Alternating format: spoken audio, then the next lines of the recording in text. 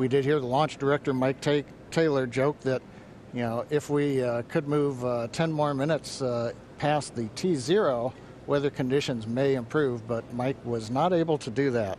We have an instantaneous window today. So at 17 minutes, we want to make that call because shortly after that, we will begin loading liquid oxygen onto the second stage. So if we're not going to have the opportunity to launch, if the clock's going to run out, stand by. We continue to violate a couple different weather rules that we now do not expect to clear in time to allow for a launch today. We go ahead and end today's launch attempt. Launch control. Go ahead and end the launch auto sequence and proceed into the launch abort auto sequence, please. Launch abort has started.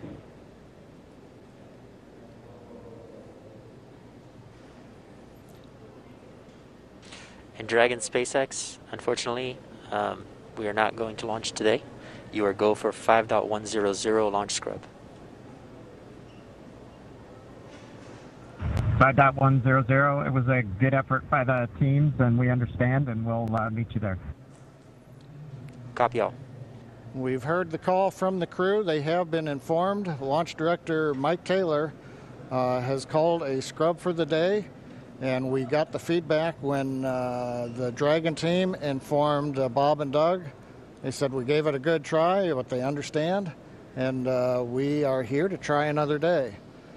So right now we did officially hold the clock. It looks like at T-minus 16 minutes, 54 seconds.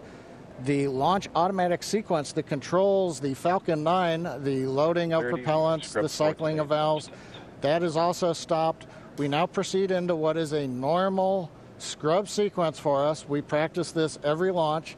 So now we move into safely taking the propellants, the pressurization gases back off the first and second stages.